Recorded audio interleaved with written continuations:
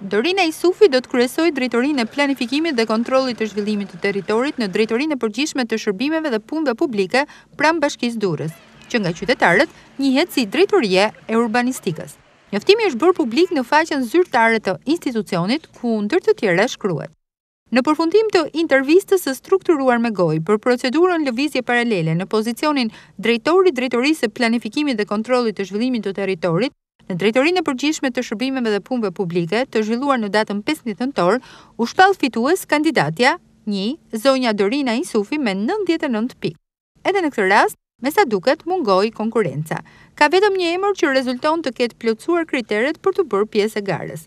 Ky sektor për një kohë të gjatë është drejtuar nga AdriaNet, i cili kryesoi edhe një nga KZZ-t e ngritura për të administruar procesin zgjedhor të 30 qershorit. Pak javë më vonë, me ndërimin e kryetarit të bashkisë zoti Qajai paraqiti dorëheqjen.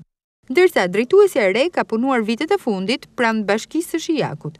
Lëvizjet në administratë, të cilat kanë filluar me ardhjen në detyrë të kryebashkiakes Sako, vijojnë. Ajo që të bie në sy është se në pozicionet kyçe të institucionit të qeverisjes vendore po emërohen figura femërore, të cilat konkurrojnë të vetme duke rezultuar fituese.